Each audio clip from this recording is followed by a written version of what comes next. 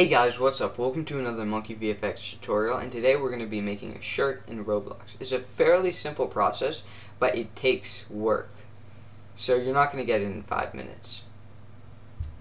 Right now I'm going to start shading in the clothing, and I'm going to choose some of the more contrasty areas of the shirt because you want to block that out first, so then you can add all your other shadows in later.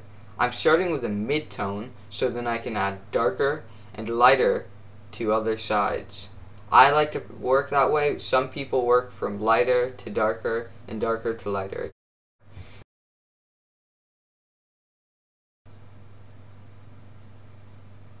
Right now I'm just filling it in. You can do it any way you want, but that's one thing. If you do keep clean line art, you will get this process out much quicker, but it doesn't take too long. And again, I'm just adding a bit more detail there, just sketching it. You don't need to get it perfect because you're not making this to look like that guy in the Nirvana shirt.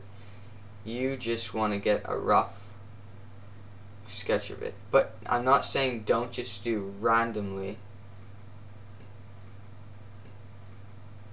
You're not going to get it your first try, but over around 5-10 tries of doing this, you will start to get it.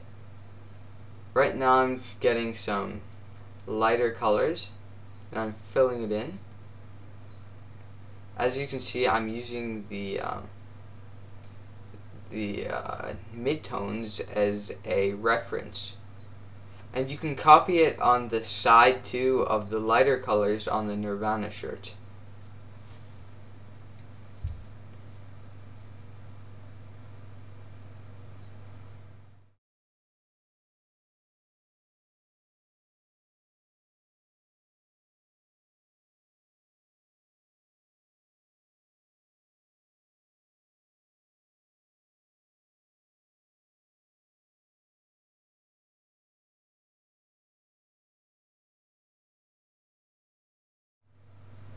Right now I'm just picking some colors. I'm getting a bit more of a yellowish looking shirt because that's the style I want. But usually you're not going to pick the colors from it. I recommend just picking the like one light color because I find it quite hard to match the colors perfectly when you're using like a 16-bit template. That's what Roblox is essentially, 16-bit. Alright, right now I'm adding the darker highlights. So I'm looking at the reference a bit here, and other places I'm just adding it. And right now I'm just going through it, adding it where I think I need it. You also have to define a light source. So at the top's my light source, and that's where I'm seeing all the shadows coming down. That's very important because if you don't have a light source or any idea where you want the light to be coming from, you're just going to do the same shirt and you're going to be sort of confused each time. So now I'm adding some more tones. I like to add quite a few. Some people will add maybe 1 or 2, even 3 tones, but I like to add many because it gets a very nice look compared to other shirts, and you also want to develop your own style. If you don't want to add these details, you don't have to, but it makes it go a million times further. For example, you could release this shirt right now as it is, but it's not there yet. You have to work on it more.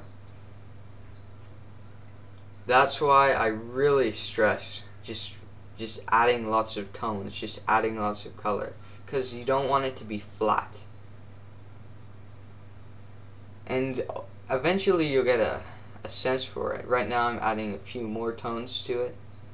It's a bit of a gray one. I don't really like it. Let's switch to a more yellowish one. I'm just finding a color here.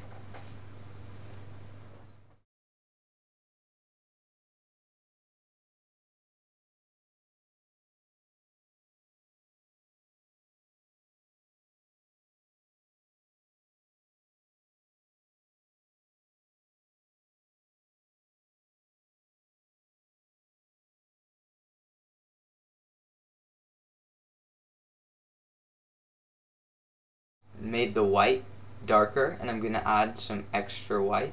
It's not quite, it's not gonna quite be as effective as or not effective, I should say, powerful as the white before, but it gets rid of that contrast. You don't want too much contrast in your shirt, because like you're not gonna have a hard light on a shirt generally, so you just want to soften everything out.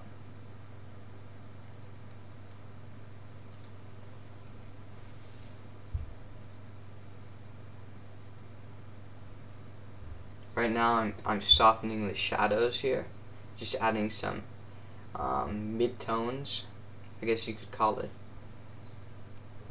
Even now it's a bit too contrasty, but you can always fix that later with the levels.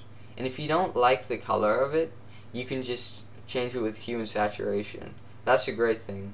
If you want to change anything, you have the freedom to do it.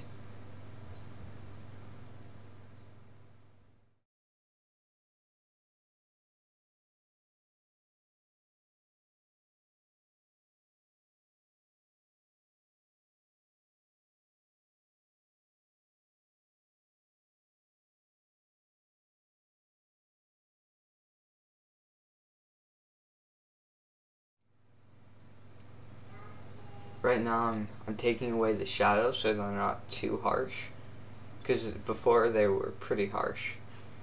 Even now you could like make the shadows a bit lighter, but you don't have to. And now I'm adding the smiley face, so I'm just going off the wrinkles in the shirt, and I'm copying it roughly. It doesn't have to be exact.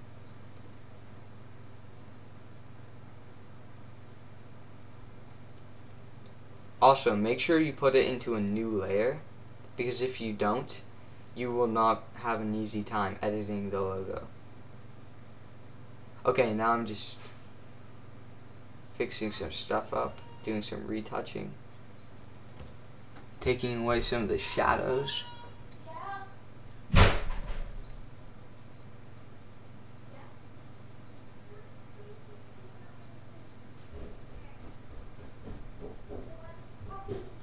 Now I'm just copying the light source a bit more. But this is Roblox, so you don't have to be exact. I already did the arms a bit. The video cut out, so it made like stuff really annoying for me. So I had to just salvage what I could. Luckily it didn't delete the main stuff, but it deleted quite a bit. Right now I'm just doing the same thing I did with the shirt. I'm just copying the rough lighting and transferring it.